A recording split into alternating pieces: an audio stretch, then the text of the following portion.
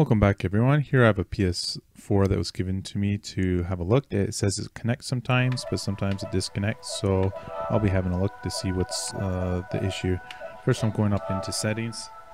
And then when I'm going into settings, I'm going to look at network. And then I'm going to verify that it's checkbox that it can connect to the internet. And then I will be going down and checking out the Wi-Fi. I'll be connecting to my Wi-Fi. So I'm just using the easy mode to set it up. And then it'll come up with the different SSID numbers. I'm just choosing mine, entering in my password, and then just waiting for it to connect. With the password entered correctly, it should connect there. So it's checking to see it, and it says it has connected, and then we're just going to do a little test. You can see that the IP address is successful there and all that good stuff. So if you go into detail, you can actually see that there's an error code. It's a CE-427-4.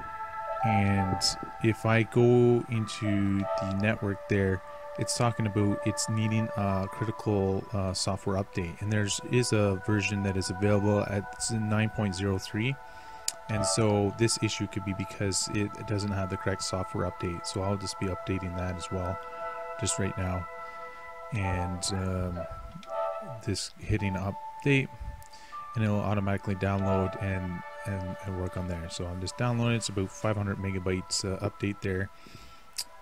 So I'm downloading it, and then later we can install this to see if it fixes the issue. So it's just preparing to start there. It takes a couple minutes to do that, and you just wait patiently, and then the PS4 will automatically shut down, and then you can it'll start back up, and then you can see it's doing the install here. It takes about 15-20 minutes. Depends how fast your internet connection is. And there we go. I've installed the update, and then I'm going into settings just to verify that it's installed correctly. And if I go up into